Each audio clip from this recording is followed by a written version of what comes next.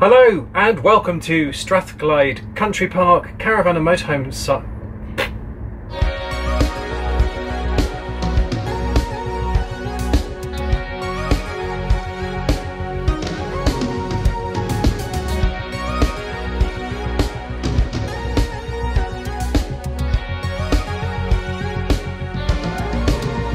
Hello and welcome to Strathclyde Country Park Caravan and Motorhome Club site, which is just to the south of Glasgow.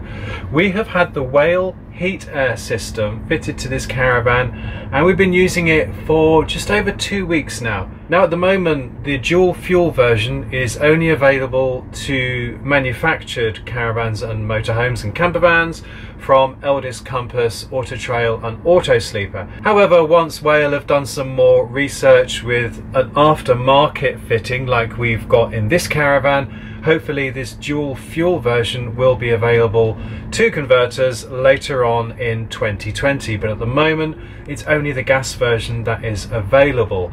I'll put links to both Whale and Propex through whom you can buy the HeatAir system in the description below this video. So whether you've got one fitted to your Eldest Compass, Auto Trail or Auto Sleeper leisure vehicle, or whether you're thinking of getting one, stay tuned and we'll go through a little bit about the installation and the control panel. Got the control panel there, and of course the burning question is how noisy is it? Is it going to wake you up and keep you awake at night? Now I slightly apologise for the sound quality on this. I'm not using a microphone, we're just using the camera's microphone. That is on purpose because I want you to hear all the ambient noise later on when we're running the HeatAir, because at the moment I've let the caravan get quite cold. We're a bit chilly now, it's 5 degrees outside, so I'm looking forward to getting on with it, cutting the waffle and getting on to getting the heater going. First of all, talk a little bit about the installation, and that is superb. You will have seen from the previous video, I'll leave a link in the description below and I'll put a card up here to the installation of the HeatAir and the building of it. You'll see that it goes outside the caravan, which is terrific because that means you save space inside the caravan. And in a small caravan like this, or especially in a camper van, that is brilliant. Now in this caravan you'll see that what's happened is they've put 2 metal plates under the bed locker here, and that's what the HeatAir is attached to. And then you can see through here there's the gas pipe, the mains electric and the 12-volt systems going down there. Now obviously, bit of a disclaimer, the HeatAir should only be fitted by a competent person, and of course it needs to be certificated and signed off before it is safe to use, so leave it to the experts. Obviously I can only condone a professional installation of the HeatAir. But obviously what's brilliant about the way it's installed, even if you have it installed for you, is the fact that you don't lose any space. And because this is a small caravan, we've got all our bedding in this locker, don't lose any of that space. That is terrific. So that's a bit about the installation. Now let's talk you through the control panel and hopefully get some heating going in this caravan. So here is the control panel. First off, you can notice that obviously when it's not being touched or whatever, there's no annoying lighting. What you have to do to wake it up is simply pass your hand in front of it. Ta-da! And you'll see that little symbol has come on there. Now it's really simple. You've got gas here and you've got mains here. A minus there, which is to take the temperature down, and a plus here, which takes the temperature up. So you can't actually put in a figure for the temperature. This here brings this caravan to about 22 degrees. So I usually have it about there, but I'm going to turn it right up because we want to hear how noisy it might be. Gas is straightforward. You just press it once and the gas will come on. If it's in blue, that means it's on standby, and when the gas eventually kicks in, that will turn red. Similar with the electricity, you tap it once. Now we've got 3 little dots above it. That means we're currently on 3 kilowatts. Now you can see the electricity has already kicked in and is that's now gone orange. If you leave your finger on it, you'll notice it cycles 1, 2, 3, 1, 2, 3. One little dot like that You see the gas has come on now. One little dot means that we're on 750 watts of electricity. If we leave it for 2 dots, that means we're on 1500 watts of electricity. And if we put it on 3, that means that we're now on 3 kilowatts of electricity, which is now means that we don't have any gas burning. Is that going to come on again? Let's see. It's all automatic. Now here the gas has now come back on. What you will notice is there's no fan speed at all, because the HeatAir will regulate the fan speed to the heat that is required. So that's pretty much how you use the heat controller in the caravan. So I've now got it on both mains and gas for a fast warm up, and we'll let it warm up and then see how noisy that will be while I'm still talking. Right, so we've now got the HeatAir on full blast. It's on both 3 kilowatts of mains and it's on gas power as well, so that's the maximum you can have. The unit itself is going to get really hot, and that in turn will increase the fan speed to obviously get the heat out as quickly as possible. So that's going to be the noisiest that we're going to experience. I don't know if you can hear the rumble of the heater.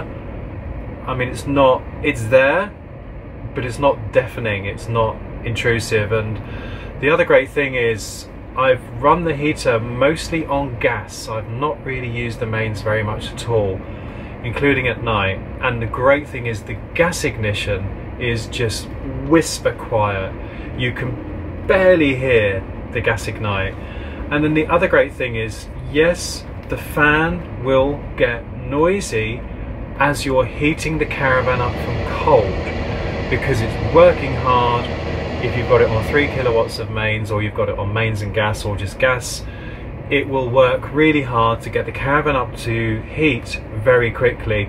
That will be fairly noisy. And if you're on a quiet site, like we were at Uig Bay caravan site next to Uig Pier on the Isle of Skye, it was a crisp, clear, cold winter's night, no wind, and you could hear the fan outside the caravan. So that's just something to be a little bit mindful of. But when the caravan or the camper van achieves temperature, the fan will quieten down because it doesn't need to work so hard. And if you remember the construction process where there were the solenoids, there were 2 solenoids on the gas burner, that I said at the time was something I was going to refer back to. And the reason is those 2 solenoids can work individually or together to create a low, a medium or a high heat on gas, which basically means to maintain a temperature, the HeatAir can burn a low gas flame and keep the fan running at a low speed. Other models of gas heater or even diesel heaters only have one setting on gas, and that is hot. So what they do is they cut in and cut out, cut in and cut out, cut in and cut out. This one can keep a low flame going, a low heat output going on gas. So once you've achieved temperature, you don't get disturbed by constant kicking in and out and a loud gas flame going whoosh. You very rarely hear the gas flame at all. I can't say I've really heard it much. So that is absolutely brilliant, and that is what makes, in my opinion, the HeatAir a superior product on the market. So that's answering the question about the noise. Can you hear it? Now let's talk about a little bit about the performance. If you are only using mains power and you've got a 16 amp hookup, you can set the HeatAir to 3 kilowatts of mains and not use the gas at all.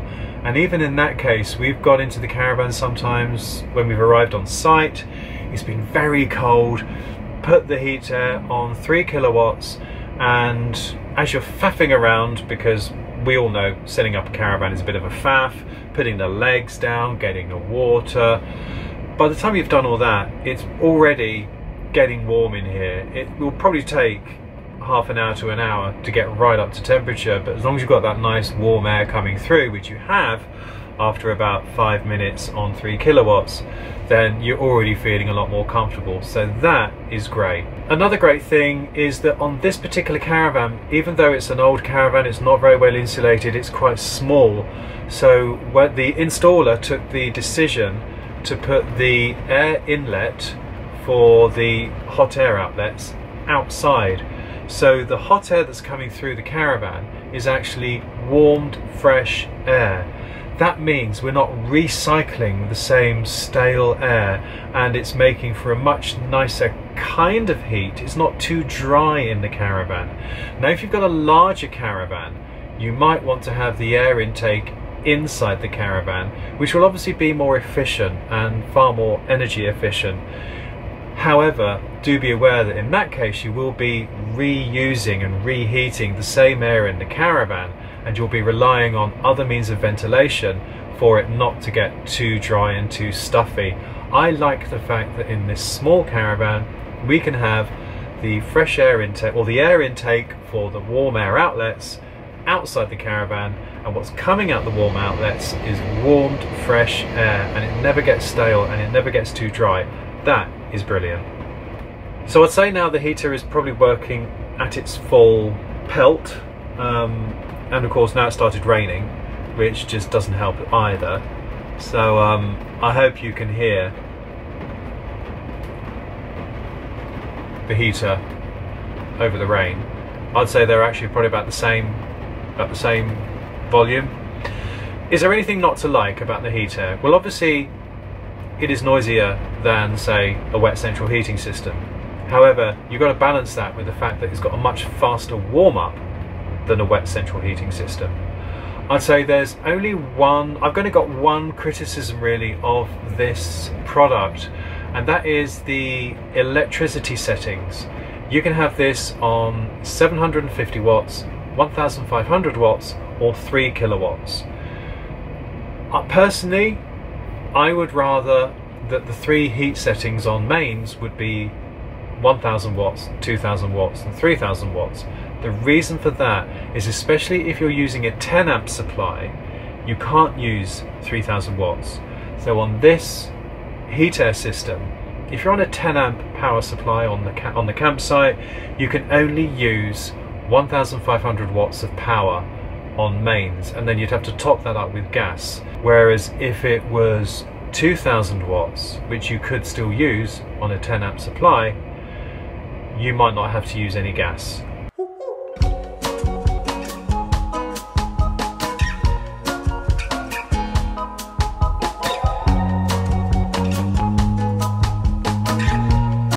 While we've been on the 16 amp supply, it's been no problem, because obviously we've just used it on 3000 watts, and then you knock it down to 750 watts if you want to use the kettle, say, or something like that, and then knock it back up to 3000 watts.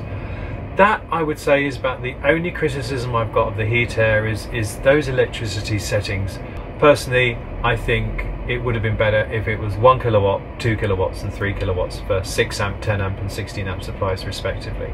That really is the only criticism I've got of the HeatAir. Unfortunately, Whale have been very shy with the price, because obviously, as I say, this particular unit is not yet available to converters. It won't be till later in 2020. So I'm afraid I can't comment on value for money. That will have to be your decision when eventually you decide to buy one, or if you want to buy a gas one straight away. You can find out from Propex how much that will cost you. Unfortunately, I've not been furnished with that information. So there you have it. I mean, when I started this video, we were pretty cold, because I'd let the caravan cool down for over an hour with the door open, and it's 5 degrees outside. I've now got really nice toasty warm feet, and well, I'm really quite warm. I'm just going to knock the gas off here. In fact, I'll show you the so I'll show you the controller here. Now you can see that the energy symbols are lit up, however they are light sensitive, so if I were to turn the lights out, they will dim right down. And then of course, if you pass your hand across the front, that will light everything up. Oh, I've just inadvertently switched the mains off, so I'll switch that back on. I will switch the gas off, the electricity has now kicked in. We're on 3 kilowatts, and there we go.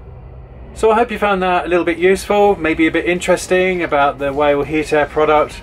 I really do like it. It's made a huge difference to camping in Glynnis. We have managed a sneaky night away in the Outer Hebrides thanks to the HeatAir system, and I'm going to show you that in the next video, so stay tuned for that. In the meantime, if you did enjoy this video, please do give us a thumbs up, subscribe if you don't already, and it just leaves me to say from Dougal and from me, thanks for churning in.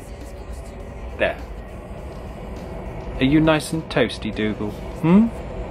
Yeah? Yeah? Do you like the HeatAir? Are you impressed?